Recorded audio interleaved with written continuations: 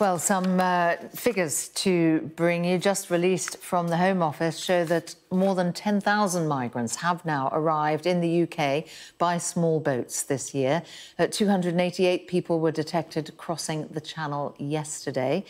Let's bring in our political correspondent, Matthew Thompson. This, of course, Matthew, touches on what will be a key electoral issue.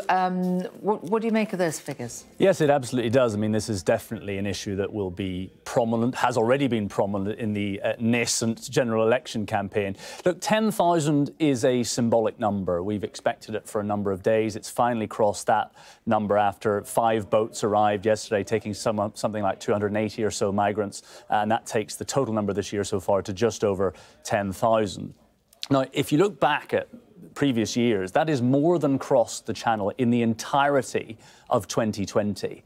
But it's still some way off the peak year, which was 2022, in which 45,000 or so people crossed the Channel. But what is very interesting about the timing at which we've crossed this 10,000 symbolic threshold is it's a month earlier than it happened last year, and it's significantly earlier as well than in that record year of 2022. So the fear is amongst politicians that this year may even surpass what we saw in 2022, even at a time when it's become such a political hot topic, and it's something that both of the main parties certainly have pledged to try and tackle. And that's where things get slightly tricky for Rishi Sunak, the Prime Minister, because he previously pledged that the first flights to Rwanda, this scheme that's supposedly intended to act as a deterrent to people crossing the Channel, but that those flights would get off the ground before the general election campaign. In fact, he made a bet with Piers Morgan about that, which he seems to have lost on the face of it.